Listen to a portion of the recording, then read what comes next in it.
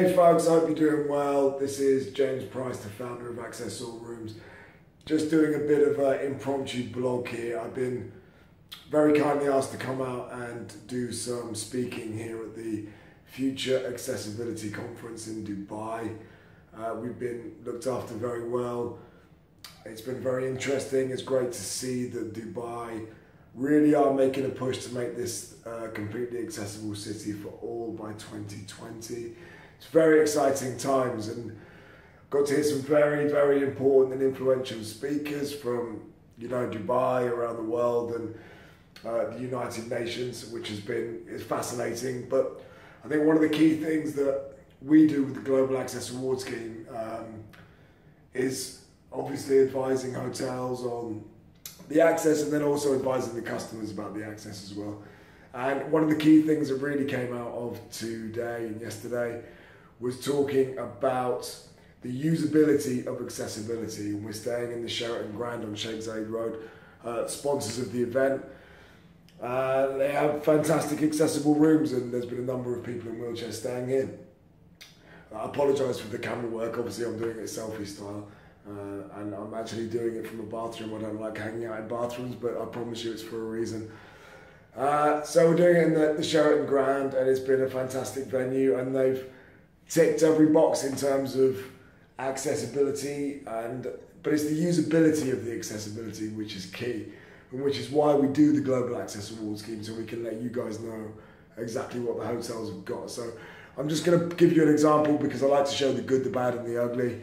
One of my last ones was showing the good. Now I want to show the bad, not the ugly, the bad, because it's really good accessibility but not the best usability. So I'm in the accessible bathroom, which is why I'm in here, and I'm just going to show you one of the things that just sometimes I don't think, who actually signed this off to be an accessible bathroom. So the room itself is fantastic. The curtains are remote control operated. There's lots of space. You've got a huge double bed, interconnecting rooms, lots of touchscreen controls. And you go into the accessible bathroom, huge, nice, big bathroom, all the space that you could possibly need. It's got the emergency alarms, it's got the phones, it's got the grab rails next to the toilet, plenty of transfer space around. And then we get to the shower. Let me show you this, because it made a few of us laugh over the last couple of days, because we're all in the same boat when we got here. So the accessible shower, again, it's really good, space-wise it's there. And then you go to have a shower and you're faced with this shower seat. Okay, this shower seat is tiny, and most of us are not tiny. So I'll actually put some perspective to this. So this is a really accessible shower, so they're getting it right and they're trying, and it's technically accessible, but it's actually only the size when you take the backrest into account. Literally probably 4 inches of seat space. So somehow you're supposed to transfer onto 4 inches of seat space. And then once you're in here and you're hanging on for dear life trying to have a shower, yeah, you've got the rails in front of you to kind of stop yourself from falling over, and trust me, you need them to stop yourself from falling over. You then have the facilities for soap and all that stuff is right up behind you, so you can't get anywhere near it safely when you're in the shower. And then the beautiful rain shower is up there, you can see it above my head. It's about a foot in front of actually where you sat, so to actually benefit from the rain shower, you have to lean forward, and leaning forward on a kind of 4-inch seat isn't the best thing in the world. And then we move over to the sink, and again, it goes to usability of the accessibility. You've got the standard size platform, and then they've really thought about it, and they've lowered the sink for wheelchair users. Obviously they've got that in mind. It's the architects, it's the design. Looks lovely, good idea, but actually for me, for somebody in a wheelchair, can I actually get to the sink? No, you can see my knees are all over it.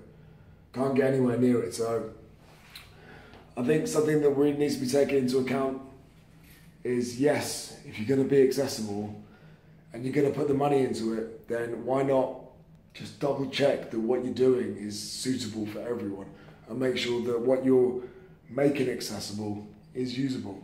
And the same goes for visual impairments. The elevators have braille buttons, but for security, you have to swipe your room key to make the buttons work.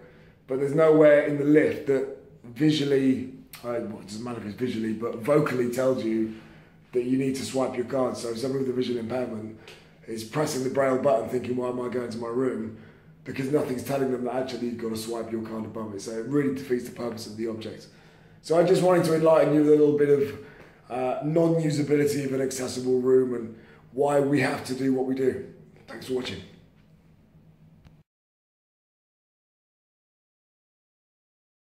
I'm always waffling on telling you about uninteresting stuff about hotels and access and all that kind of stuff that many of you probably don't find very interesting, but I thought what you would find interesting is my new fish tank, because I think it's pretty awesome.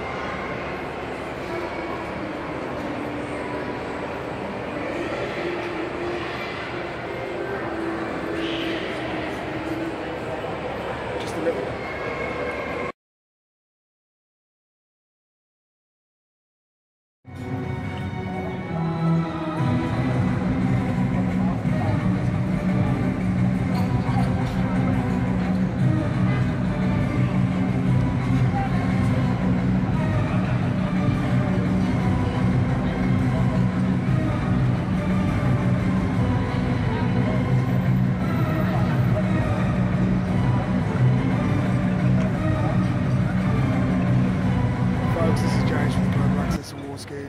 Just come down to the Dubai Mall because I wanted to see the Burj Khalifa.